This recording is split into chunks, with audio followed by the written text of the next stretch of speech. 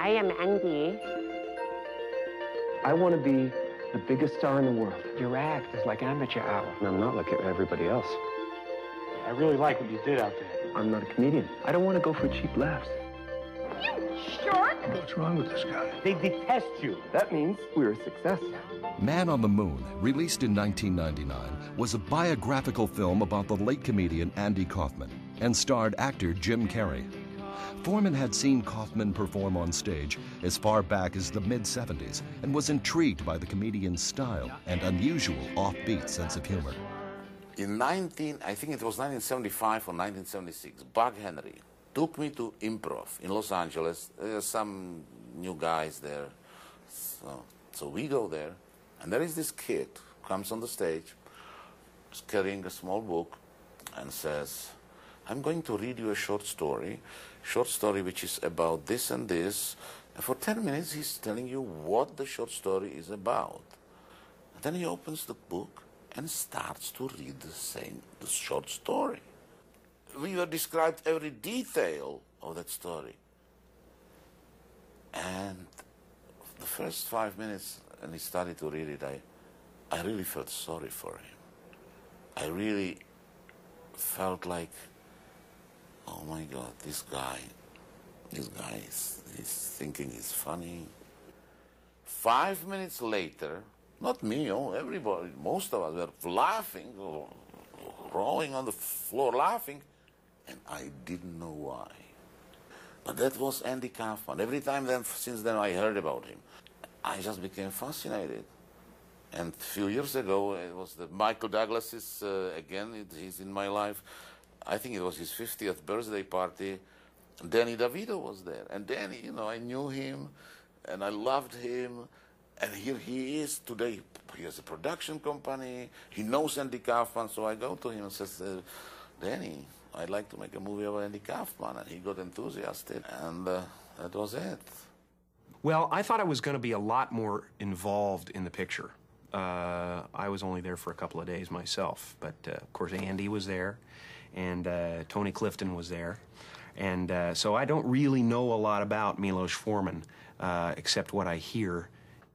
I can sincerely say that during the shooting of Men on the Moon, I met Jim Carrey only twice, and that was 2 Saturdays when we had dinner.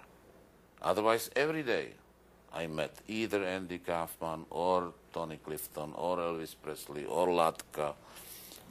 The interesting thing that I heard about the way Milos was working was that at first he was a little annoyed that, that he wasn't dealing with me, which I guess he thought he was going to be dealing a lot more with me when he first took the project on.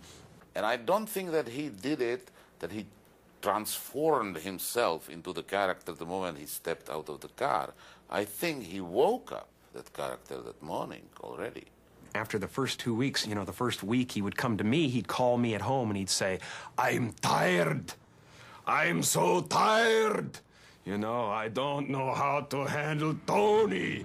You are a complicated person. You don't know the real me. There isn't a real you.